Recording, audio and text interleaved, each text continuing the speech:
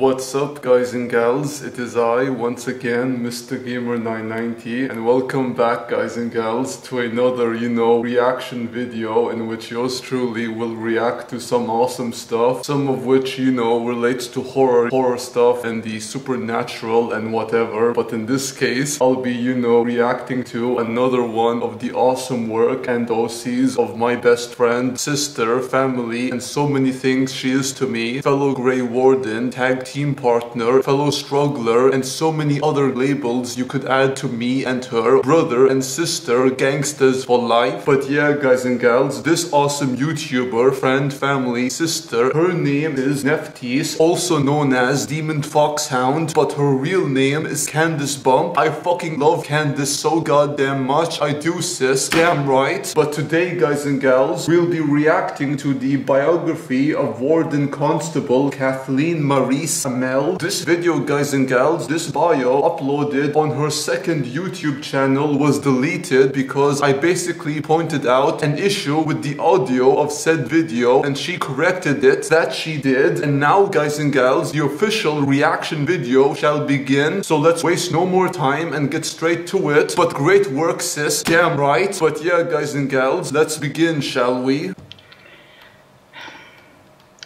Hello everyone, so before I start on this video, I want to thank Mr. Gamer 990, my brother, not literally, but you know what I mean, my brother Yusuf, for letting me know that there was some audio issues in the last video, so this is the re-uploaded version. Alright, so without further ado, let's get started. So I'm going to start with the basic information. Her full name is Kathleen Maryse Amell. The meaning behind her name Kathleen is pure. Her titles: Warden-Constable, 1/3 of the Queen's Magical Advisors, Lady Amell.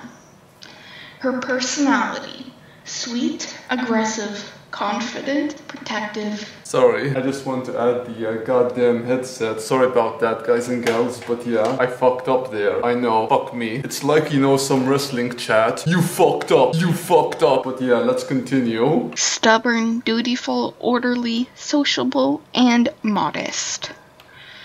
Her date of birth: October 14th, 905, Dragon. The timeline of her age: 18 to 20 from Dragon Age Origins to Awakening, 20 to 28 from Dragon Age Awakening to Dragon Age 2, 28 to 38 from Dragon Age 2 to Dragon Age Inquisition. Kathleen resides in Denham, Ferelden, Hightown, Kirkwall, and she'll occasionally reside in Skyhold. Her triggers are depression and post-traumatic stress disorder. Her love interest is Anders. Appearance: her race: human. Height: 5'9". Hair color: blonde. Hair length: long. Eye color: brown. Lip color: pale pink. Skin: fair, tanned. Her armor: Warden Battle Mage armor. Weapon: Winter's Breath. Off-duty attire: navy blue gown, golden colored gown, and fern green gown. Her off-duty at-home attire is Amell Finery. Abilities: Spirit Healer, Life Ward, Cleansing Aurora, Revival, and Group Heal. Primal: Earthquake, Stone Fist, Inferno, and Tempest. Creation: Heal, Regeneration, Mass Rejuvenation, Zero Offense, and Haste. Spirit: Spell Heal, Walking Bomb, Mind Blast, mana clash, and dispel magic. Entropy is weakness, drain life, disorient, death hex, curse of morality, death cloud, and horror. Now, time to the family. Mother, Rebecca Amell. Father, unnamed father. Siblings, Alan Jaden Amell, her twin brother, and 3 unnamed younger siblings. Aunts, Bethan Walker Amell. Fuck. Uncles, Astrid Amell and Damien Amell. The detail. Grandparents, Faustian Amell, who's the grandfather. Cousins, Leandra Amell, once removed.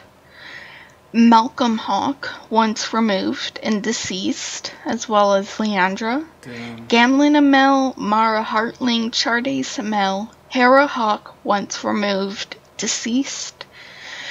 Garrett Hawk, once removed. Shit. Bethany Hawk, once removed. Carver Hawk, once removed. The details. Alright, now time for the full biography. Smart. Kathleen Amell is the firstborn child of Rebecca Amell. At the age of 5, Kathleen was sent off to the Ferelden Circle of Magi due to her magic. At the circle, Kathleen met 2 fellow mages, Selene and Charon, who quickly befriended them. This friendship continued throughout the years, even to this day. Later on, they met another mage named Jowan, who turned out to be a blood mage. Jowan. After the events of Lily and Jowan's attempted escape, Kathleen was taken into the Grey Wardens, being forced to leave Charon and Selene behind. Though their friendship didn't stop there.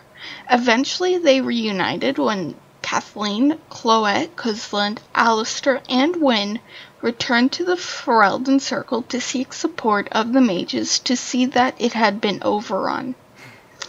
Kathleen quickly became concerned for Selene and Charon, thinking they had been killed by one of the abominations.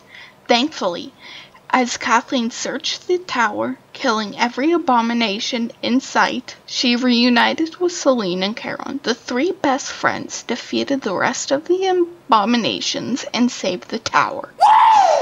The horrid sight of the mages she once knew turned into abominations and blood mages made her have a strong distaste for blood magic. Yeah. When the group returned to the Templars, Kathleen conscripted Selene and Charon. She also had the mages' support when facing the Archdemon.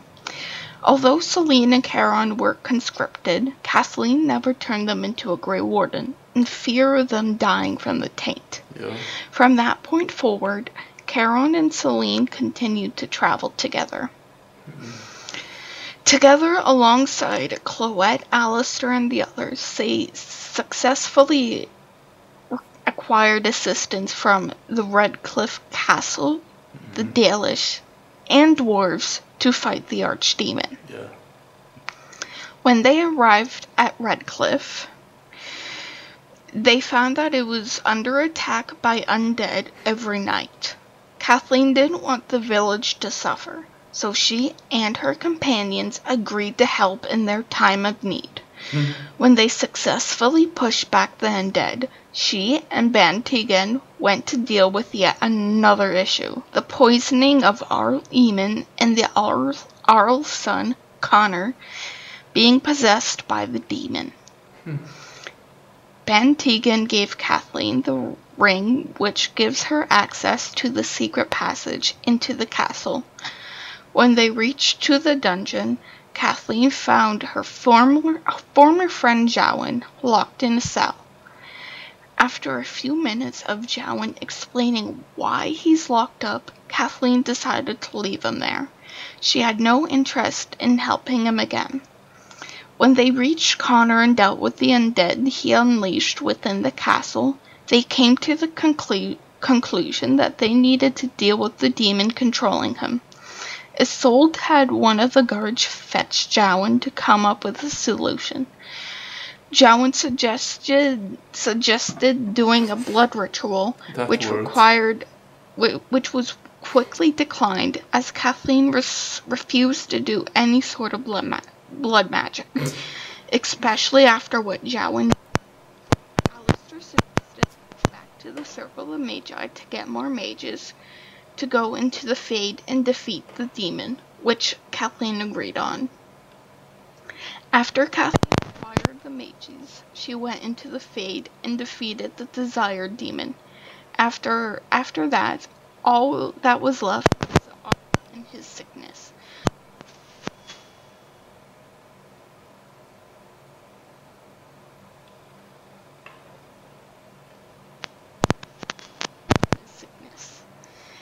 After the success of gathering the Redcliffe troops to defeat the archdemon, Kathleen went to the Dalish for their support, only to find that they had demon issues of their own. A sickness plagued them, as well as constant attacks from the werewolves. Yeah. Kathleen and Keeper Zathrian came to an agreement. If Kathleen dealt with the werewolves, she would get the Dalish's support against the Blight. However, when Kathleen investigated the matter, she realized that Zathrian was the one who created the sickness and the werewolf curse. Fucker. When Kathleen met the Lady of the Forest, she agreed to bring Zathrian to her so the situation could be resolved peacefully. Alas, this was proven to be unsuccessful, as Zathrian made Kathleen choose between him and the Lady of the Forest. Although she felt a small bit of pity, Kathleen sided with the Lady of the Forest, which Zathrian chose to fight her for the decision. Fuck him. After Zathrian was slain and the curse was gone, Kathleen made her way back to the Dalish camp to meet with the new keeper, Lyanna, who agreed to help Kathleen against the Blight. In Orzammar, Kathleen found that it was, as expected, in the midst of chaos. Politics. They were bickering over a new king after the death of the former king, Endrin Adukin. Kathleen had to assist either Balin or Pyrrol Haramont to seize the throne. Which she chose to side with a Balin Adukin to become the next king. In order for him to become the next king, Kathleen had to fight in his honor within the Proving.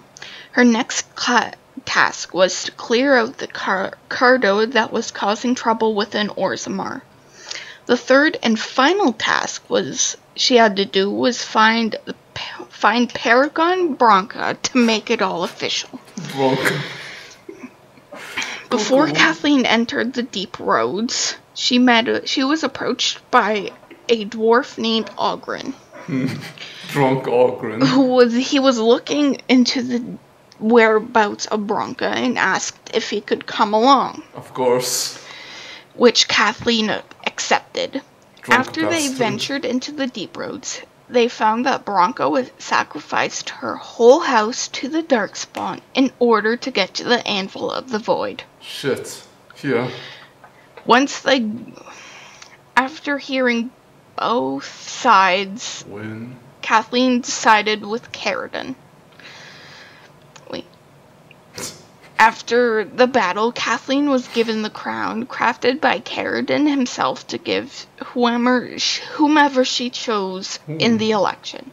I love your language. When she got back to Orzammar, she gave the crown to Balin Adukin. With a new king on the throne, the Grey Warden successfully obtained another ally against the Darkspawn. Golf clap. As for the Landsmeet, Kathleen prepared to come face to face with the treacherous Logain Mechtir. Prior to the Landsmeet, Kathleen and her companions had to save Queen Honora Mechtir from Arahal, the same man who slaughtered Cloet's parents, sister-in-law, and nephew, then stole her home. It was time for Kathleen to help her dear friend and fellow Grey Warden seek justice against the man. Kathleen had assistance from Honora's handmaiden, Alara. Guys, gals, fuck Howe. Fuck Howe to hell, that scumbag, piece of shit motherfucker. Nathaniel Howe is awesome, but Arl Rendon Howe, fuck him, guys and gals, fuck him. Resume. They snuck into the estate and went into the dungeon, undetected by the guards, with their disguises. Sorry. Disguises. Yeah. Upon entering the dungeon, they had met a fellow Grey Warden, Royden. Kathleen was informed that Howe captured him when he, Royden, lost contact with the Ferelden Grey Wardens and went to Denram to find out answers. What's that name? Howe. Once he was freed, Kathleen went back to focusing on her task, finding Howe and slaying him. Good. As she continued further within the dungeon, she found more innocent people captured. These people were Osiwan Sigyard of Dragon's Peak, Rexel, Saurus, and Sir Emmerich Aramon. She freed these men along with getting support against Loghain in the Landsmeet. Fuck Howe, honestly. After that, Kathleen and her companion made their way to Howe, eventually slaying him for his treacherous crimes, along with the mage that had the magical barrier in front of Queen Honora's door, preventing her from escaping.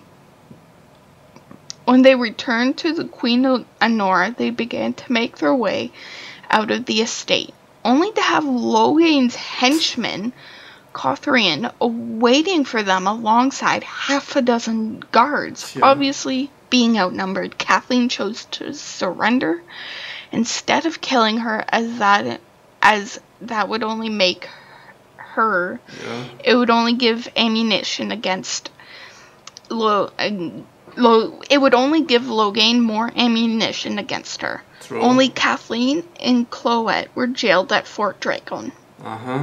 Dracon. At Fort Dracon, Kathleen faked an illness to get the guard to come inside the jail cell to see what the commotion was, only to ambush him and kill him to get the key. Yeah.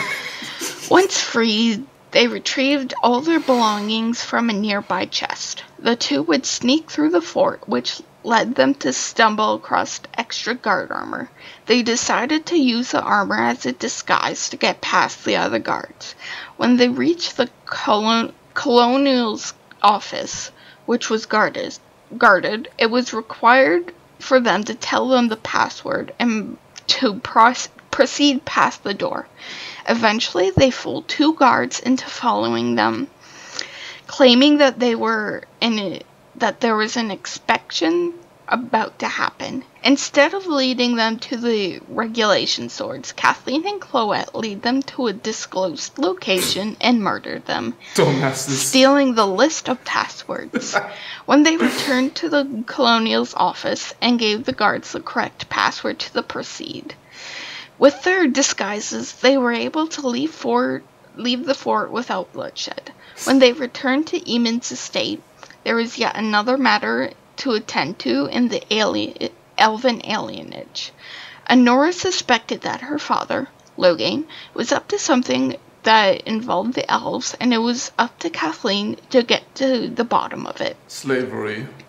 Quick pause, I need a drink. Yeah, drink up, sis. Drink up. Or chug. God, I hate that name, but yeah, chug. Within the alienage, Kathleen found out that there was an apparent plague going around, and Tevinter mages were keeping multiple elves within the hospice. Shiani, one of the elves, told Kathleen of her suspicions and the Tevinter and what she believed the Tevinter mages' real motives were, which Kathleen told her she would look into the matter. Vince. Kathleen went to confront the Tevinter mages, ending up picking a fight with them and slaughtering them. Fucking Vince. Kathleen picked up the key to the hospice and went inside the building. Fuck him. What she found was unnerving. As she found perfectly fine elves caged like wild animals. Yeah. Kathleen freed the trapped elves and returned to Shiani, where she informed Kathleen that there could be more elves that were captured in the apartments. Kathleen didn't hesitate on heading to the apartments to find the elves. Upon investigating the apartments, Kathleen and her companions found out the truth. There was no plague, and they were kidnapping elves to force them into slavery. With this new information, Kathleen would be able to free the elves that were being held captive in the warehouse not too far from the apartments. Kathleen slaughtered every Tevinter mage and guard that was in her way from the elves. Fuck them, Vince. She then found the man responsible. It was a Tevinter blood mage named Calardius. The pitiful excuse of the man explained to her that it was Loghain who allowed him to capture the elves for slavery, which followed in him trying to strike a bargain with Kathleen that involved blood magic. Kathleen harshly refused the deal, killing the man instead. Double good. With the Tevinter blood mage dead, Kathleen freed the remaining elves before leaving the warehouse. Kathleen gathered the slave papers from the Tevinter mage for evidence against Loghain. Triple goods. Upon returning to Eamon's estate within Denerim, Kathleen brought all the information to Queen Honora and Eamon, along with her other companions. They were all disgusted with what they found. Yeah. That a man like Loghain would stoop that low. But it was evident that they needed to put an end to Loghain's reign of terror. When the Archdemon was defeated, Cloet was promoted to Warden Commander of Ferelden Queen of Ferelden. She ruled with Alistair. Kathleen was promoted to Warden Constable. Her nobility status was restored, and she was given the title of 1/3 of the Queen's magical advisors, along with Selene and Charon.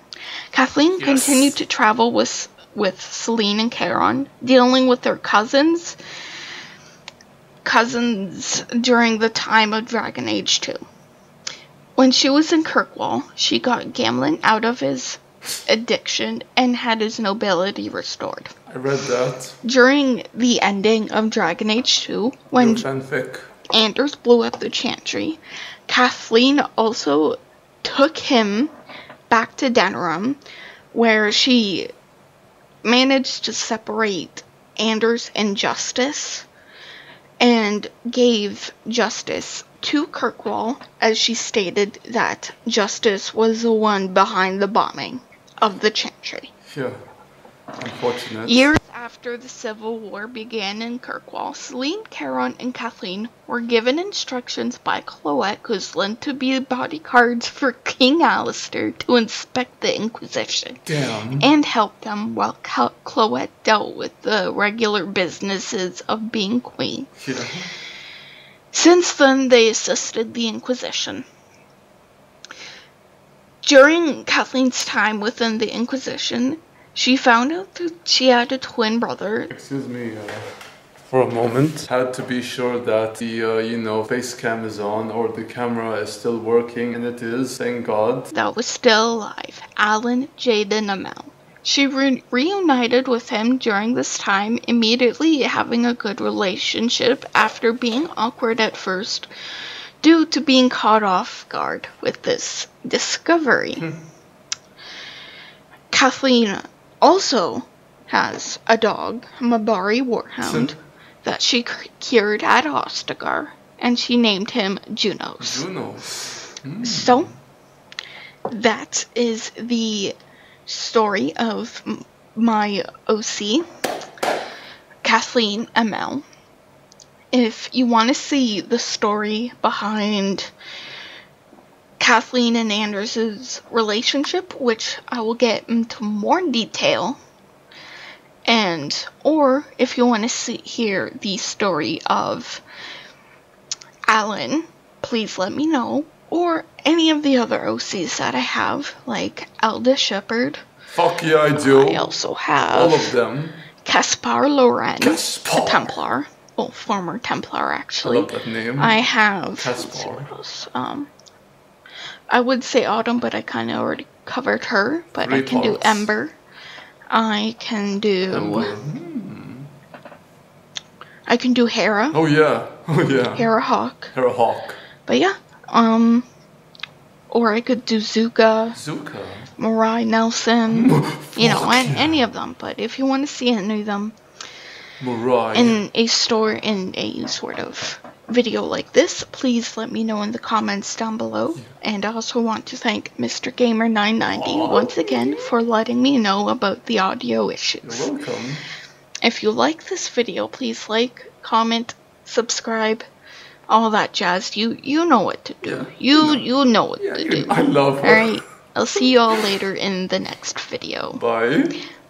Bye. Bye. God, I love you so much. I love her so much, guys and gals. She's fucking awesome. If you don't sub to her right now, I'm sorry, but God help you. I mean, she's so fucking awesome, guys and gals. I love her. My God, she's so fucking awesome and just so adorable and just so kick-ass, you know? Yes, guys and gals, I'm, you know, gushing over her. She gushes over Adam Cole, Britt Baker, and so many awesome celebs, especially Elias. Elias is so damn lucky to have her as her, you know, biggest advocate. But I, guys and gals, gush over her. My sis, my awesome sis, who is so smart, so awesome, and just so goddamn cool. She is, guys and gals. And Kathleen Amell, Kathleen Maryse Amell, Warden-Constable. Kathleen Maryse Amell is so goddamn cool. But thank you all so much for watching, and do check out Nephthys' channel and look forward to the other bios of her OCs, original characters, all the ones she mentioned, as I sure as hell am. I am looking forward to them, sis. I really am. And her work, her writing, her fanfics are worth reading, guys and gals. They are. But yeah, guys and gals, until next time, peace out.